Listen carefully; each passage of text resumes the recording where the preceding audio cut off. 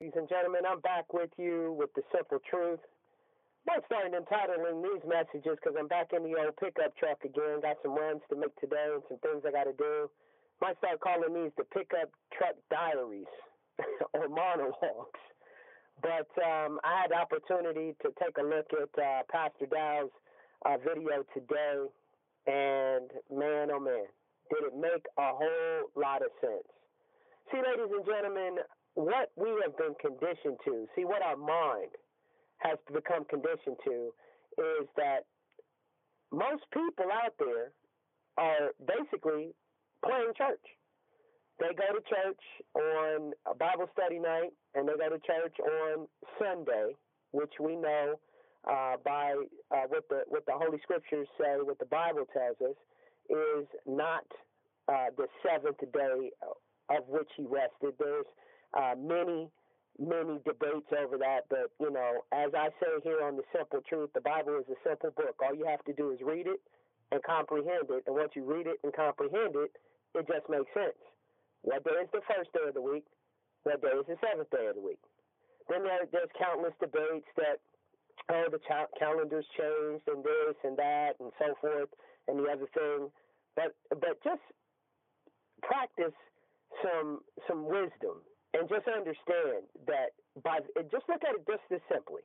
Here's something I want to share with you. With you right there that want to debate and say that, oh, so many different changes in the calendar and different things. Okay, I'm going to make it real simple. Look at your calendar, take your calendar out, and look at it as it stands right now, in the day and age that we live in today. And what day is the first day of the week? And then what day is the second day of the week? What day is the third day of the week? And so forth. And then once you get to the seventh day, as the scriptures say, and on the seventh day, he rested from all of his work. And just let that be what the Sabbath actually is.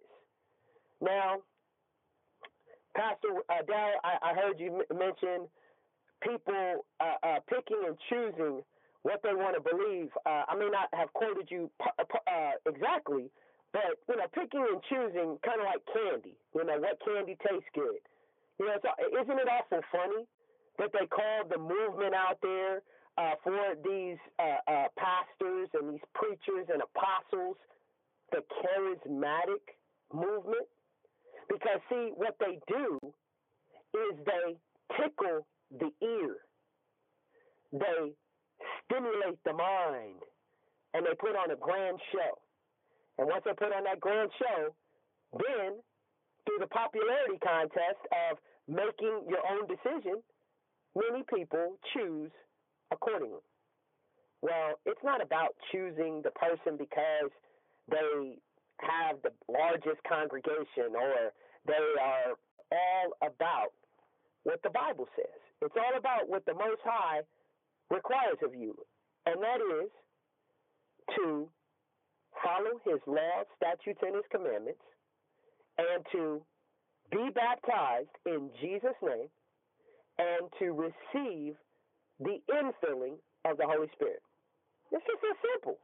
Why do people make such a big deal of it? Well, it's because they've been conditioned by what the system tells them they should do. When I say system, I want to be very clear when I say system. When I say system, I am talking about the religious system.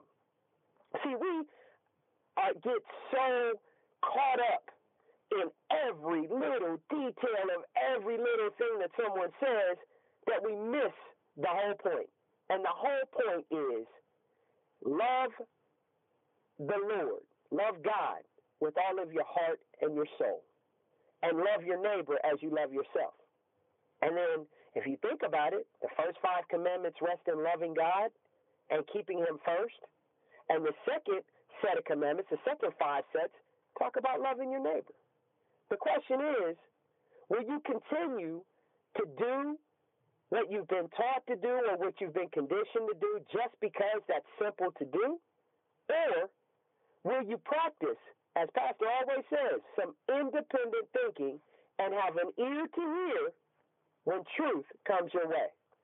Well, that is this episode, an installment of the Simple Truth, i.e.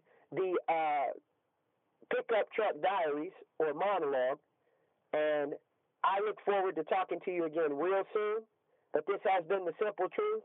And remember, the simple things are oftentimes the most difficult, but they are also the most difficult to do.